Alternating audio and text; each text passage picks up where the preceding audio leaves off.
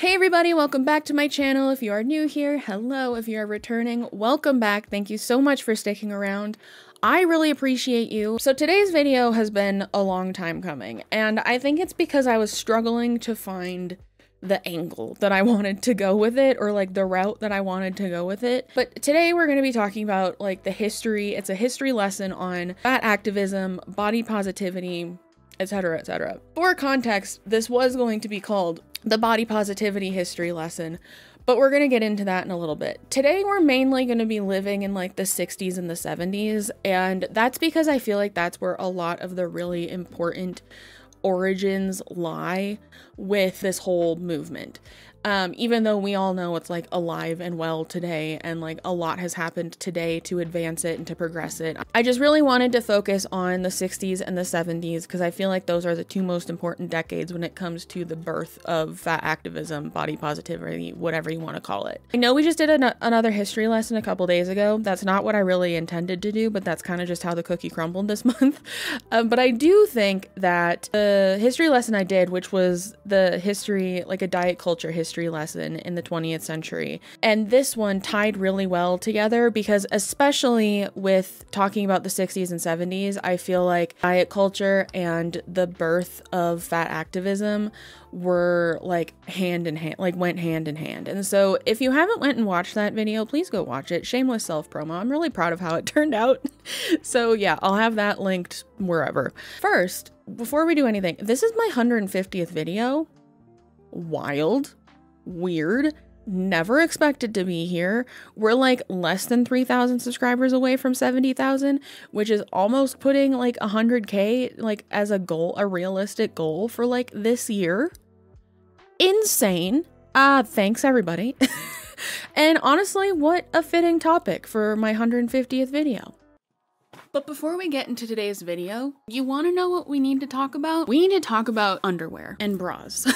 Specifically your underwear and bras, and also specifically what underwear and bras I have been wearing a lot of recently, because this video is sponsored by Parade. I am so excited to be working with Parade because I have been wanting to try Parade for a very long time. If you don't know what Parade is, they are a bra, underwear, intimate lingerie company, and they also sell things like apparel and bodysuits and stuff like that, and they put a big focus on sustainability and size inclusivity. And the first thing that always stood out to me about Parade when I started seeing their ads is the size inclusivity. Like, they go up to a size 5XL, and I got all of my stuff in primarily a 3X, and I'm like a 16, 18, and just clothes. But I will say I think I could have gone down a size on a lot of stuff, but it still works. We'll get to that later. They go up to a size 5X, and they have a lot of size diversity on their website and in their models and all of that, which I think is great. And a lot of it is very like gender neutral, which I think underwear should be. They sent me a ton of products to try out and to show so I could really get a good idea of what I liked. And the first thing I want to show you is this bralette that I'm wearing right now. This is the Support Lift Plunge bralette, and this thing is so soft and comfortable. This one I did get in a 3X per my measurements because I actually measured myself like correctly this time, and I am a 42G. I do think I could have stood to size down a little bit, but honestly I don't really care because this thing's really comfortable and it does what it needs to do for me. The next recommendation that I have from all the products they sent me are any of the triangle bralettes. I got it in a few different colorways. I got quite a few pairs of underwear from Parade also. The favorite one that I have, I actually don't have with me because it's in the wash because I wore it. But it is the Sheer Sculpt Pop High Rise Cheeky panty underwear situation. I want to mention this because I was really hesitant about trying the mesh underwear because I was afraid that it wasn't going to have cotton like in the gusset for breathability and like comfort, and that's really important to me. But I am pleased to report that all of the underwear I received, no matter what, all has cotton in the gusset, and that is super important to me. So Parade has been kind enough to gift my viewers a coupon code for 40% off site-wide, excluding sale, because those discounts are already discounted. But so use the link in my description box below and use the code HeyLook40 for 40% off site-wide on your purchase. That is HEYLOOK 40, HeyLook40 for 40% off your purchase. And so thank you so much to Parade for sponsoring today's video, and thank you so much to you guys for continuing to interact with my content so that brands like Parade want to work with me. I was so excited for this one, and I hope you are too. And if you do decide to get anything, let me know down below, because I am nosy and everybody deserves comfy underwear. So yeah, all right, let's get back into the video. So I wanted to make this video because honestly, after covering so much like modern day fat activism, I wanted to figure out how we got where we are and like how it actually started, because even like with the fat activist creators themselves, we see so many different stories. We see so many conflicting stories. We're told that it was created by fat black queer women, which I really don't think it was. And so I just wanted to like sit down and like dive into like how this started. And I do want to give a shout out to Nadia Nymph, because her video was really a great starting off point for me to kind of get some names to dive into and see what was happening. But yeah, this was I just wanted to figure it out. I just wanted to see how we got here. Again, in my diet culture history lesson video, I talked a lot about the evolution of different body trends throughout time, and as well as how like what was ideal or desirable for particularly women's bodies changed a lot, like even dating back to the early 1900s. And in my Weird World of Feminist or Fat Activist Feminism video, I touched on the fact of how I understand like why and how this movement was seen as necessary, and like even still is seen as necessary today sometimes. But I always thought they had just strayed like so far from what it started out as, and that they started to work against themselves.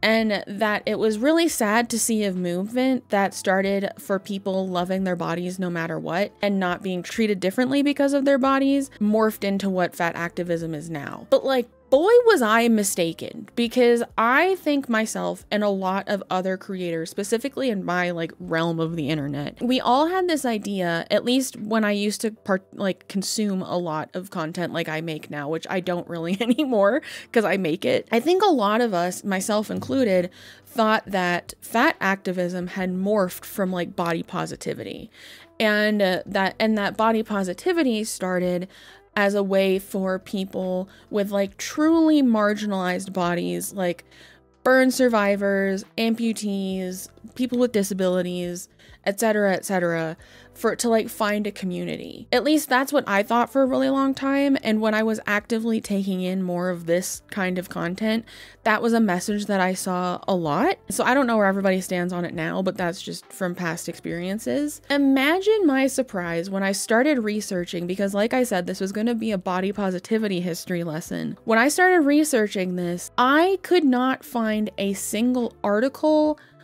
like tweet, study, thesis, anything on the origins of body positivity. And I looked up like every iteration that I could find. I was like, body positivity origins with people with disabilities, like I looked up every iteration that I could think of and nothing came up. If anything, I really only found think pieces from burn survivors and amputees and stuff, like critiquing the body positivity movement and like why it doesn't have more to do with them than it does, and why it only has to do with fat people. All that came up in terms of like actual origin stories were that of the original fat activism movement. And so like, correct me if I'm wrong and if I just missed something, but I really think that body positivity started as fat activism. And this was just so shocking to me, because like when I started, for those of you that don't know, the whole reason I have a platform is because I made a video about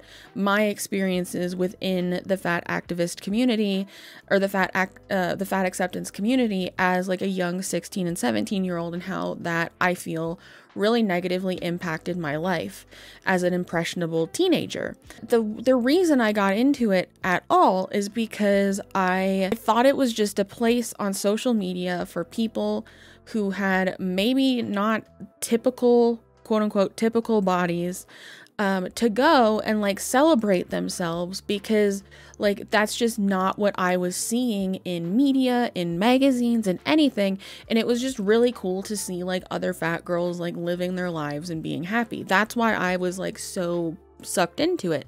But it wasn't, at least when I was in it, I really didn't see just like fat people, or at least like super fat people. And so it was always under this guise or umbrella of body positivity, and then it kind of morphed into like the harmful fat activist rhetoric that we see today. And so I was just really shocked to find out that it was like always fat activism. It wasn't ever just like anybody could be part of the body. It was always just fat activism. But I do think now a lot of the body positivity creators online anyway, like it's a lot of like love your body no matter what, and you see a lot of different kinds of people with different kinds of bodies aside from just fat people. And this is why I think a lot more fat activists today, which is something I've been noticing, are going back to using terms like fat activism, fat liberation, body liberation, fat positivity, that kind of stuff, because I think they feel like body positivity has been hijacked by the thins. And so I was just surprised when I like came across that, and I just wanted to say, like, if anybody's watched a video where I'm like, hey, body positivity started this way and then it turned into fat activism, I was wrong. So yeah, unless anybody can correct me in the comments, like I really think I was just mistaken.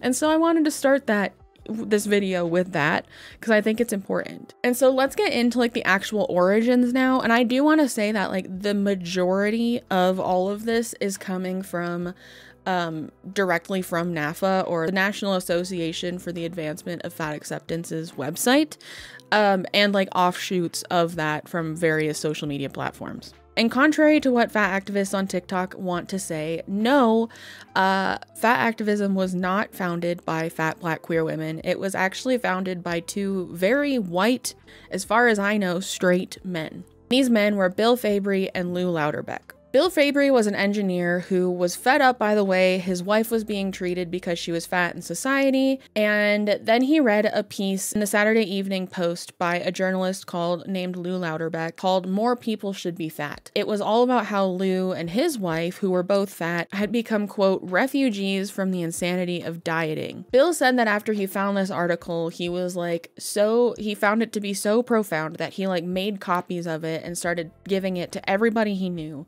But he felt like he wanted to do more than that. And after that, with Lou's help, the two teamed up, and they wound up after so much, creating the National Association to Aid Fat Americans, which today is now known as the National Association to Advance Fat Acceptance. And Bill Fabry was named the first board chair, and Fabry and Louderbeck also went on to research and write a book together called Fat Power. And at face value, that all sounds super, like, cool, whatever. Like, two guys who, like, were sick of seeing how their wives were treated, and in Lou's case, sick of seeing how he was treated, and, like, they just wanted to do something about it. Because, like I say time and time again, like, I've been over 300 pounds, and I've been under 200 pounds, and I've seen and experienced the differences in how I was treated in both of those different sizes, and like it exists.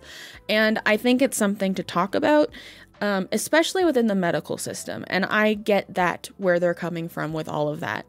But where it gets hinky for me is when you actually hear Bill Fabry talk about like the start of it. If you're not new to my channel, it's no secret that the way that fat activists today conflate their oppression with like Black communities and queer communities and disabled communities like really grinds my gears, because it's always just like painfully obvious that they do so to gain some kind of brownie points and to add some sort of credibility to their otherwise like weak arguments. And even when they say they're a feminist movement kind of irks me, but we're going to talk about that later and why I now kind of understand more of where that sentiment comes from. And you can hear more about my view on the feminism side of things in the video that I made about it, which I'll have linked here. But I thought these comparisons came more to be like in modern day fat activism. And not in like the origins. Like I thought the origins were more so about like medical stuff because that's what's talked about a lot when it comes to talking about fat activism in the 60s. But no. In a NAFA interview from 3 years ago, Bill Fabry almost uses the other social justice movements that were happening at the time as like a way to build legitimacy around the fat activism movement as well. Well, first, let me talk a little bit about the time and place of all this. This was the 1960s we're talking about. I looked up a few dates. In 1963, Martin Luther King wrote his letter from the Birmingham jail. All right, that was 63. That was 6 years before we started. In 1967, that year was the issue of the Saturday Evening Post that author Lou Lauterbach wrote his famous article called "More People Should Be Fat." That was really revolutionary because he was not saying that people should try to be fat. He was trying to say there are fat people and they're making their lives miserable if they're all on diets because they're food deprived and they're irritable and they're judgmental about other fat people. He went on and on to say this. And that article gave me a lot of inspiration. But 1969 was June 13th was our first meeting. 2 weeks later was the Stonewall uprising in New York City, in which gay rights got a jump start. A lot of people I've encountered gays who don't know what Stonewall was.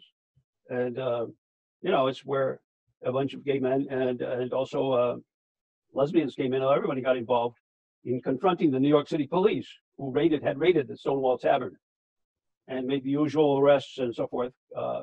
And it was at that event, which lasted several days, that finally the mayor told the police, lay off the gays. We got more serious things to do.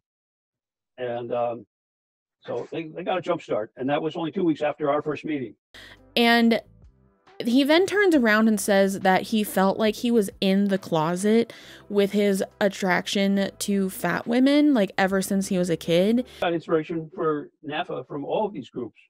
I'm not gay myself, but I totally relate to them because I have, as a man who has always admired the larger figure in a woman, I always felt the similar pressures on me that I realized that gays must encounter when they're growing up.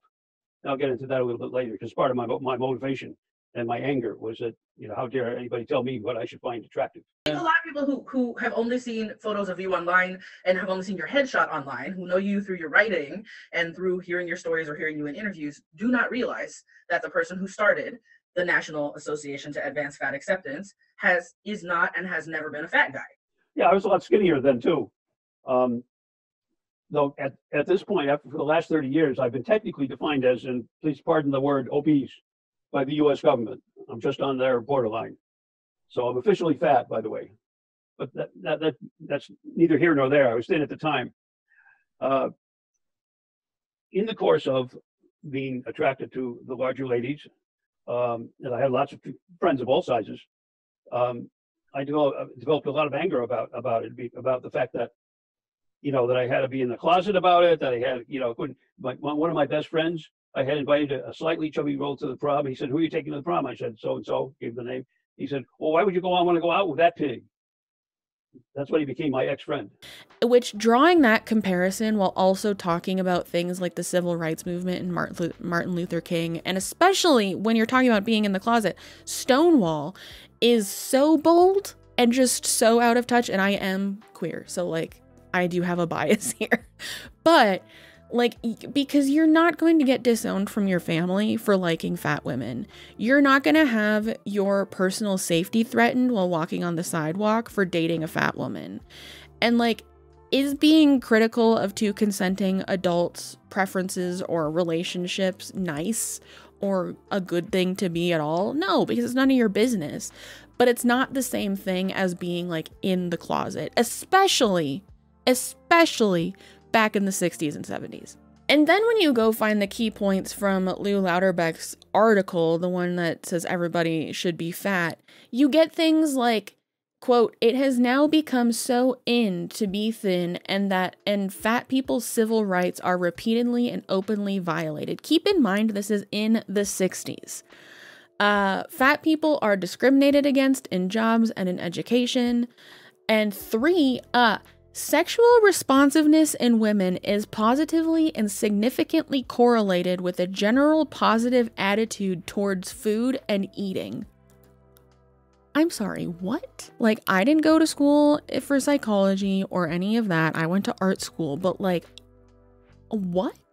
Following the formation of NAFA, they started working on annual conferences. And so this was like a way for fat people to like meet and celebrate and find community, and a lot of times find romance. And one thing I noticed is that a lot of what fat activism is rooted in, especially from back in the 60s, it seemingly had a lot to do with attraction and romance and dating. And I'll put some clips here from like these conventions. That becomes a huge factor in how NAFA develops over the years. Yeah, exactly. I mean, we even found ourselves starting a dating service within NAFA just because there was a vacuum. There were no dating. There were just the start of computer dating, but none of them provided for the fact that you might be fat or you might be looking to date a fat person.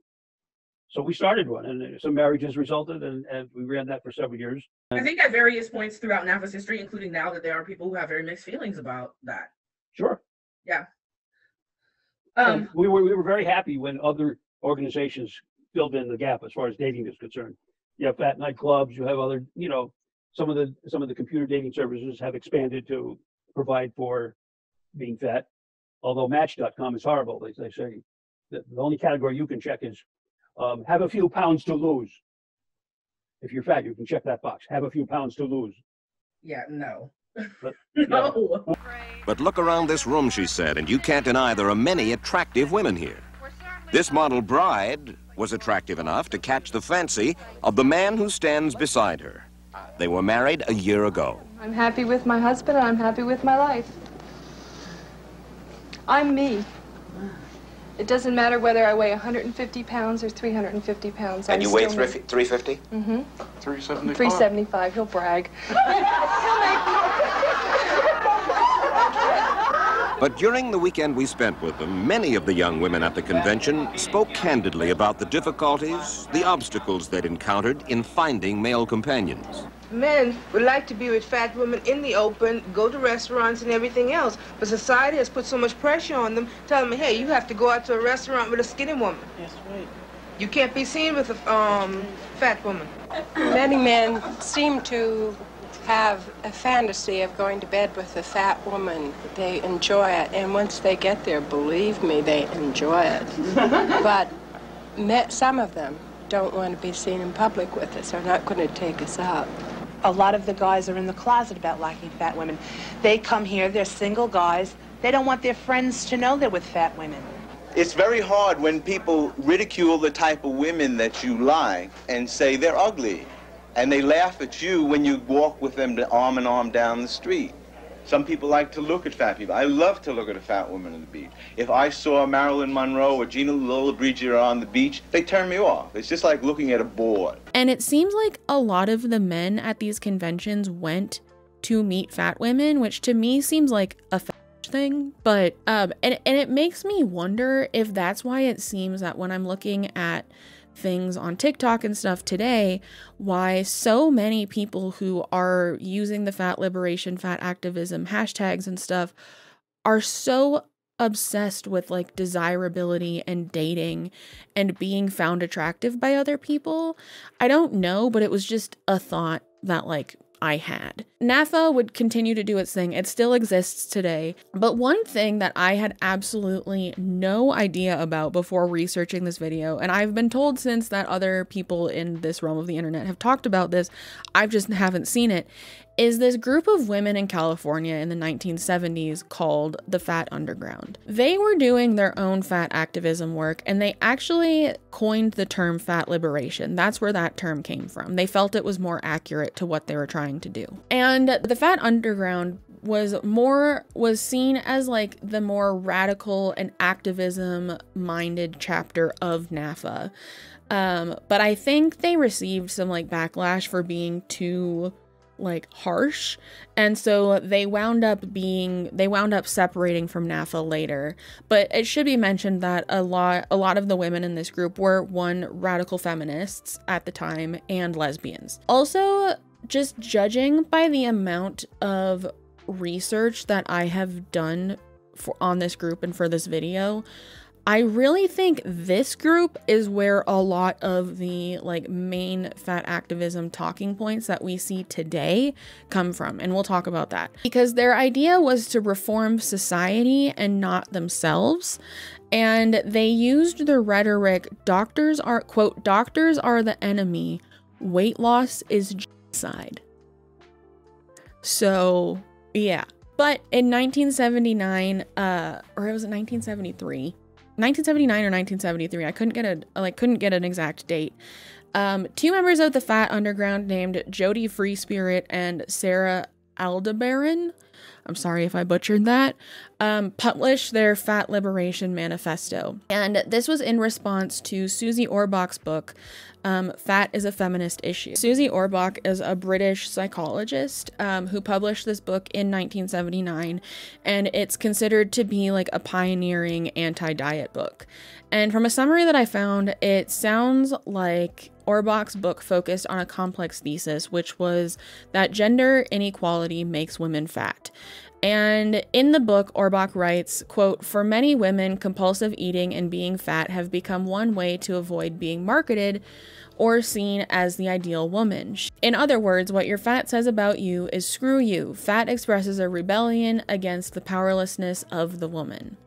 And she also goes on to say that some women become fat to, quote, be taken more seriously in their working lives outside of the home, which, like, as a side note, if I'm understanding this correctly, I feel like this point goes against what Lou Lauterbach had covered in his original article about how fat people aren't hired as often or are fired more often, but I don't know.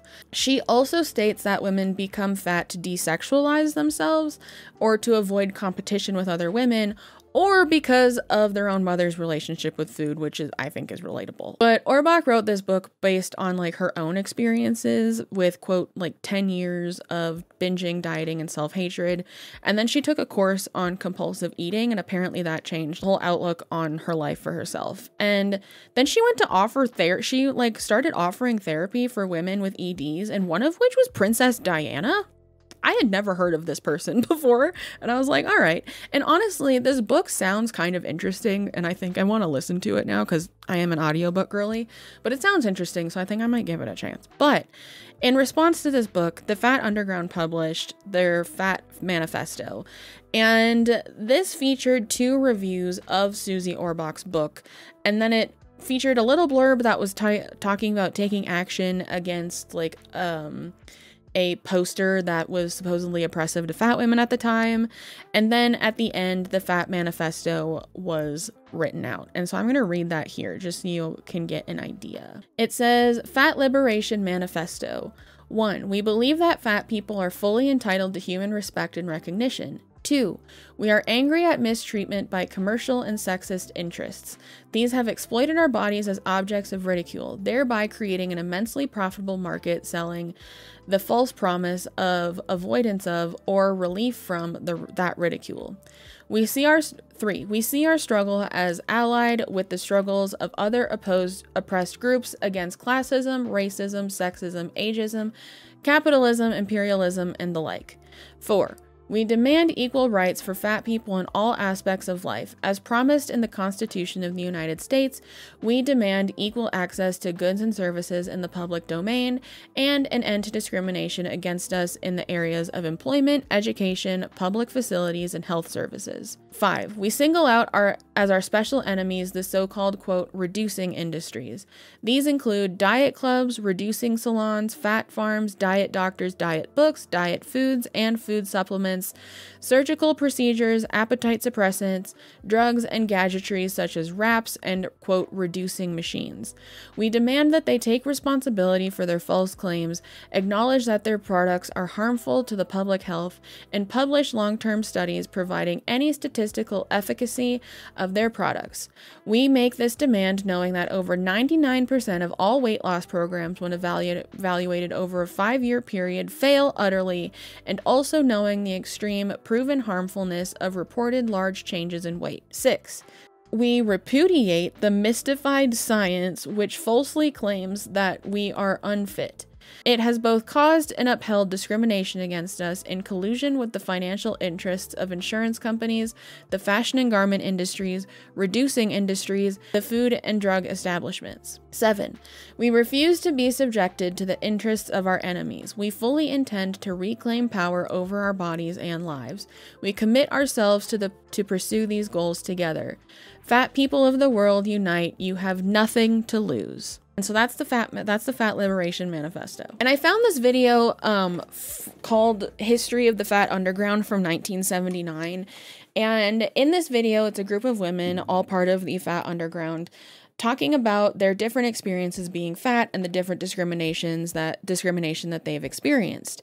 Some tell stories about how they've been mistreated by doctors and how that affected them, and some tell stories of their SA and how they weren't taken seriously when coming forward about it, and which, judging by how those things are even still approached today, like, I can only imagine that it was probably way worse back in the 70s, and so I empathize with that part of it fully. A lot of what we do in the Fat Underground is informational because it's real important that we know that we're not crazy and that information has been suppressed. But one of the most important parts of the Fat Underground is sharing our pain with each other and sharing what's happened to us, the stories that nobody ever hears because we're too embarrassed and because we think we're too crazy, we're the only ones, until we find out that there are millions of us out there. A lot of my pain has to do with doctors.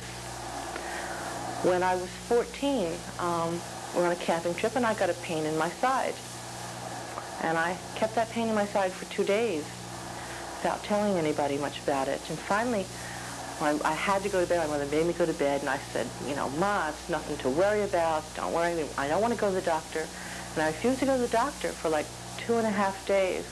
And finally had to be taken to the hospital. My mother physically dragged me out of the house to go to the hospital. Of course, it turned out that I had a ruptured appendix that had turned gangrenous because I'd waited so long.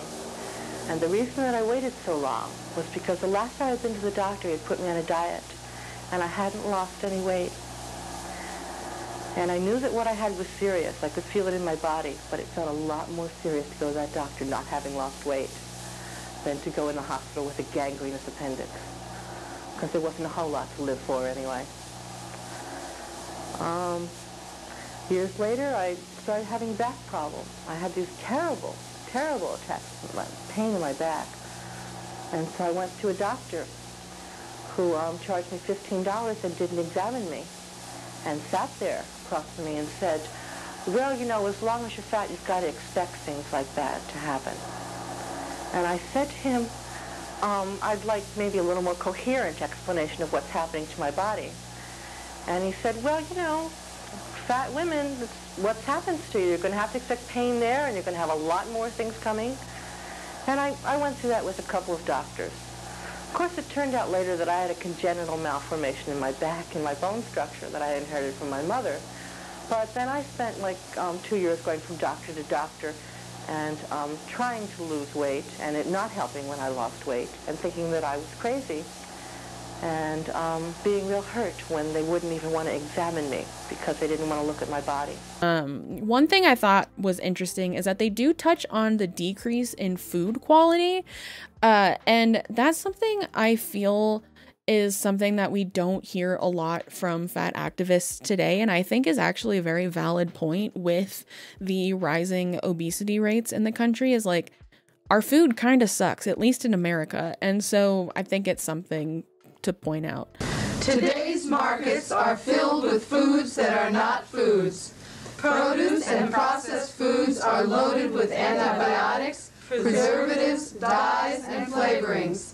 These mask the basic lack of flavor resulting from inferior nutritional value. And they also single out diet culture a lot in this video. We single out as our special enemy the so-called reducing industries.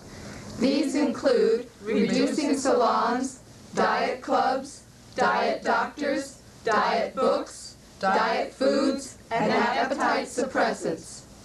We demand that they take responsibility for their false claims, acknowledge that their products are harmful to the public health, and publish long-term studies proving any statistical efficacy of their product.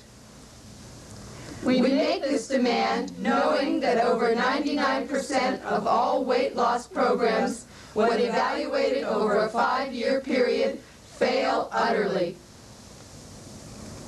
Why are their advertisements pitched almost entirely to women? But what was like super fascinating to me while watching this is, and maybe it shouldn't have been, but like was how they were saying so many of the same things that fat activists say today. The most important piece of medical information for me was a study that's been very widely duplicated. And that's a study on a long-term study on how many people lose weight and gain it back. 99% of the people who lose weight gain it back. 90% of those people gain back more than they lost. Researchers imply that being fat is a cause of certain things, but that's not what their studies show. Take high blood pressure, for example. Their studies show simply that there is a correlation between obesity and high blood pressure. But they leave out that there is also a correlation between being black and having high blood pressure. Probably between being any oppressed minority in this country and having high blood pressure. The real causative factor is stress. Debron, and I used to think I was real crazy because I would see that I didn't eat very much, and that in fact the things that were called fattening, like pastries and fried potatoes and all that, I didn't eat hardly at all, and yet I was always fat. And so obviously I was just wrong about my perception of things. And I guess that gets down to one of the paradoxes that we have in the fat underground, where in order to get our point across and make people believe us when we say that the medical profession is lying when they paint us all as gluttons, we have to quote medical research that we've looked up in medical journals. I don't want to be separate from you anymore. Too long I've had to be separate. Too long I felt out of place. I've worked for you, I've worked for your causes, I've worked until I'm tired, bone tired, and I get nothing back from you. Nothing. I wanted to change. I want you to get a hold of yourself from the inside out and change. And I want you, when you see a fat woman on the street, I want you to think of me. And I want you to know that that woman may be smiling, but underneath it she has not much to smile about. And I want you to give her the same respect you give me. I demand respect, and I demand it for all my sisters. I demand it when you see a fat woman on the beach, and you can't bear to look at her thighs. I demand that you turn around and you look at her thighs, and they're the same as yours. I demand that when you see a fat woman in a bus, and you start thinking about how much room she's taking up and how hard it's going to be to get by her, that you know damn well that that woman probably hasn't gone out in a week because she's scared to get on a bus, because she's scared of people like you. It's important to remember that the body needs to maintain a stasis. The body wants to remain at a certain level. And when you disrupt your body chemistry by gaining and losing weight, creates tremendous pressures on every organ of your body, particularly on things like the heart, which is a muscle.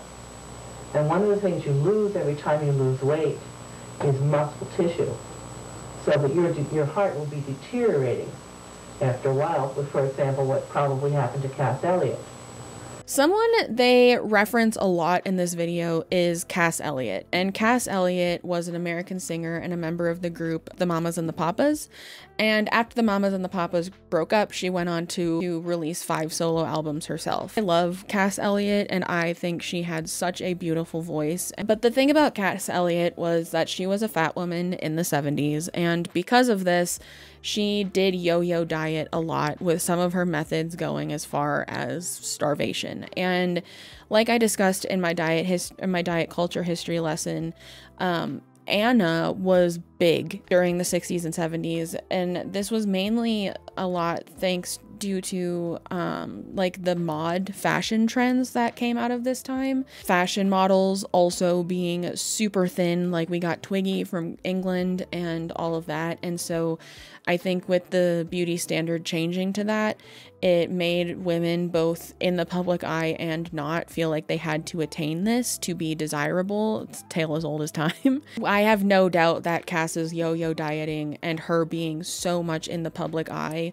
like went hand in hand together, and the pressure that she must have felt. But unfortunately, when she was 33, Cass died of a quote, fatty myocardial degeneration due to obesity, aka a heart attack that was brought on by fatty degeneration of the heart muscle fiber.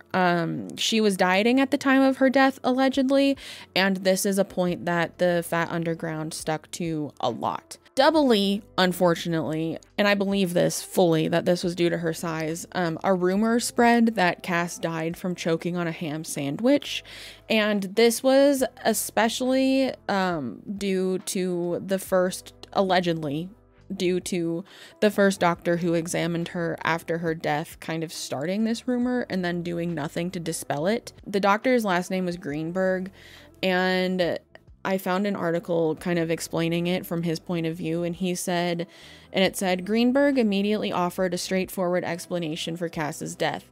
His first impression, he told the press, was that it appeared to have been a simple case of asphyxia.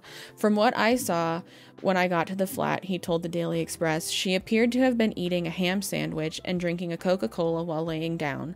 A very dangerous thing to do. This would be especially dangerous for someone like Cass, who was overweight and who might be prone to having a heart attack.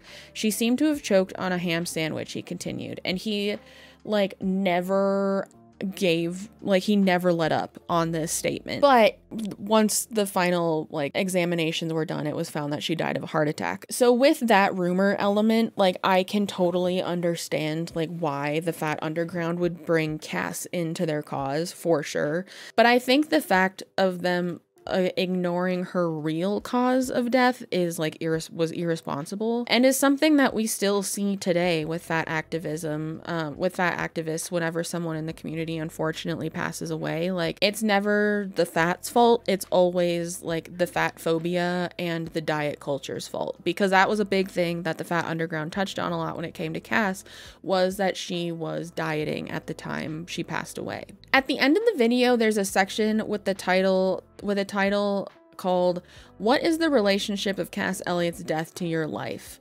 And it goes on to play her song Young Girl's Lament, which is a beautiful, haunting song. Go listen to it if you haven't. But then it lists a bunch of different and sometimes horrible things that specifically women have had to go through throughout history, including things like forced sterilization and SA and foot binding, as well as less serious things like corn and life being a beauty contest, all that kind of stuff. Which some of these things that are listed I could see being correlated to Cass, specifically the beauty pageant or the beauty contest element of things.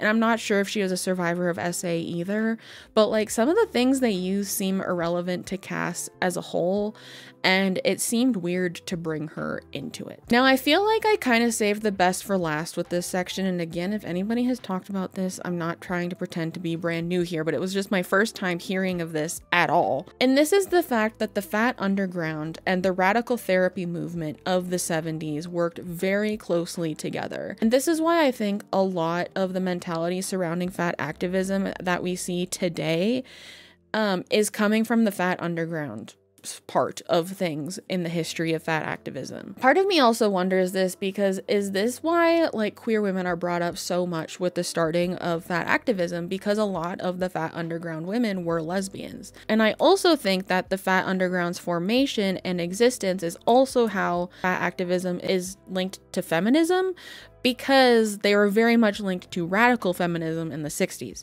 Those are just two thoughts that I had. But the radical therapy movement was really like advanced in the 70s and the 80s, and it's defined by the American Psychological Association as, quote, any clinical intervention that focuses on the harmful psychological effects of social problems on individuals and that encourages individuals to help themselves by changing society. And in an article about the fat underground and radical therapy from Williams University, they put it this way, and I thought it summed it up really well. It says, quote, according to the rhetoric of the radical therapy movement, people with mental illness were not to host the burden of changing themselves. We are instead supposed to change the stigma surrounding mental health. This, quote, change society, not ourselves ideology was the foundation for much of the activism in the fat liberation movement. And I thought this was fascinating because, like I said, one, I'd never heard of it, and two, it explains so much why we hear what we do today in the fat activism community. And I think it's the main reason why so many people take issue with fat activism today is because of the fact that they take little to no responsibility with the fact that, yes, they are mistreated because they are fat. They are treated differently because they are fat. I will not deny that. But they take little to no responsibility with the fact that they can change that treatment if it's bothering them that badly. And I get that it sucks to like feel like you have to fix something about yourself to like fit in, really, truly. I get it. I'm mentally ill. Like, I understand. But a lot of times we hear them talking about these like radical therapy talking points, and it's in the context of like fitting into things like chairs or clothes. And I'm personally of the opinion, as someone who's been there, like when things just in every day-to-day life start getting unnecessarily difficult, like that should serve as kind of a wake-up call and like something that only you can change. But that's just my opinion. But that's not radical therapy's opinion. Anyways, that's kind of it on the fat underground. And I thought this was so interesting because I had never heard of this before. And I think it added a lot of context to like why fat activism is the way that it is now, because I don't think a lot of what we see today so much is rooted in NAFA as it is fat underground, at least on the internet, which I know is very different from real life, but that's just my experiences. And of course, a lot more with fat activism happened in the 80s, 90s, and 2000s. Like they would protest outside of the White House. They'd have more fat activism conventions, and the publishing of Health at Every Size by Dr. Lindo Bacon was huge. But like in my diet culture history lesson, sorry to keep going back to that video so much, the 2000s could warrant its own video on this topic, and I would be very interested in doing like a part 2 of sorts on that time in this movement, because that's the time that I like grew up in, and so I think it would be very interesting.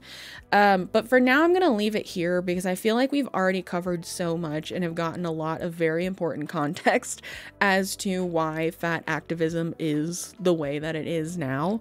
But yeah, so leave some music emojis, like music note emojis or whatever, if you made it this far, in honor of Cass Elliot, because she truly was a light and like a great talent. Like, I love Cass Elliot, and I was excited to be able to talk about her even a little bit today. But thank you so much again to Parade for sponsoring today's video. Be sure to check out the link down below in my description, and use code HeyLook40 at checkout for 40% off your purchase. Again, that doesn't go towards the lightning sale or the Betsy Johnson collaboration, but it goes towards everything else. So go check that out. That's HeyLook40 for 40% off your purchase. HeyLook40. And thank you as always to you guys for continuing to watch my content and for making it this far and making it so that like I could create 150 videos like I had a reason to. I cannot describe how appreciative I am of this, and it's insane that we've made it this far, and I'm just excited to be here.